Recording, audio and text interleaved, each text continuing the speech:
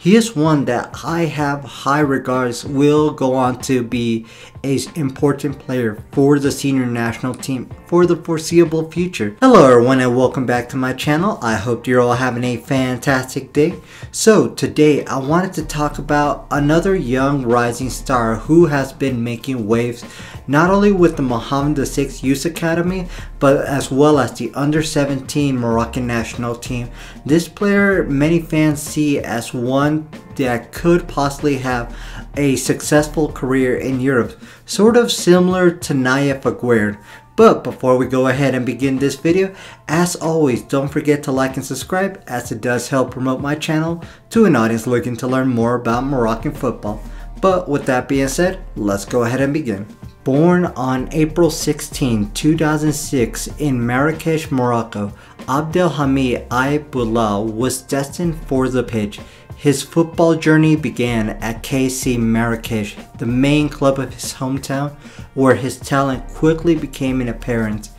And in February 2023, Aït Boudlal got his first ever opportunity to showcase what kind of player he was and how he will revolutionize the national team going forward when he participated in the Mohamed VI Under-19 Tournament, going head to head with some of Europe's elite in the likes of Olympique de Marseille and Rangers FC.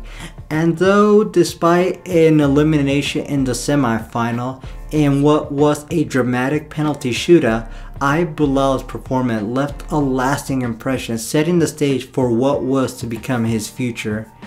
Now, moving forward, Aït Boudlal's national team journey is something that has to be greatly commended for so far what he has done in the short time that he has been with the under-17 national team.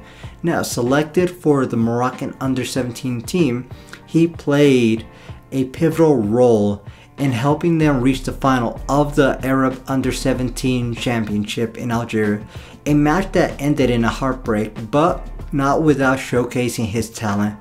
And although there was controversial altercation after the final, it highlighted the intense rivalry, but it also showed how Aït Boudlal was very mature and remained unwavering. His leadership was instrumental in Morocco's victory at the U19 Tournament, securing their spot in the Under-17 African Cup of Nations. And there he was a mainstay, a rock solid for the national team as he helped his country reach the final of the African Cup of Nations.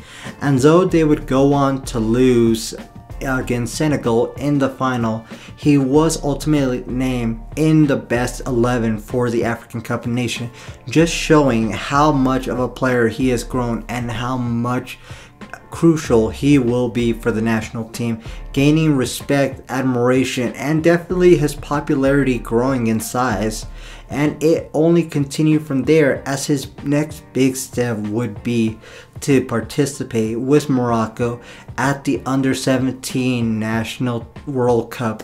There he even continued to rise up the ladder with Morocco, being a player that was definitely recognized by everyone who went and saw the competition and paid attention to Morocco.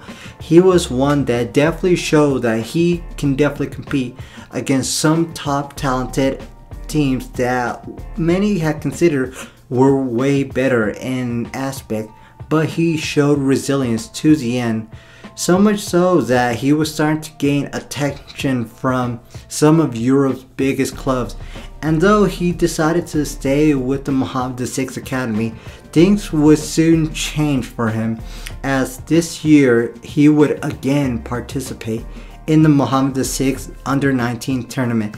And he was another main showout, going as far as helping Morocco go to the semi-final, where unfortunately they would yet again lose out. But this time it was different, as Aït Boudlal had showcased that he wanted to actually go and leave Morocco behind and play with Europe.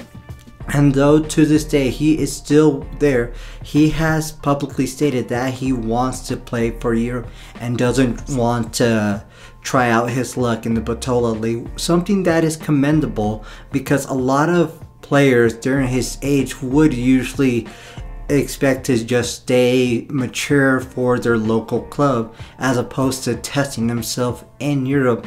And so much so that this tournament actually served as a benchmark for him, because the likes of Sevilla, Liverpool, and a few other European giants were definitely watching his performance throughout that tournament. And hopefully with everything that he has shown up to this point, he will hopefully secure a move to a European team that he can continue to grow with. So there you have it. This is a short summary of who is Abdelhamid Aït Boudlal.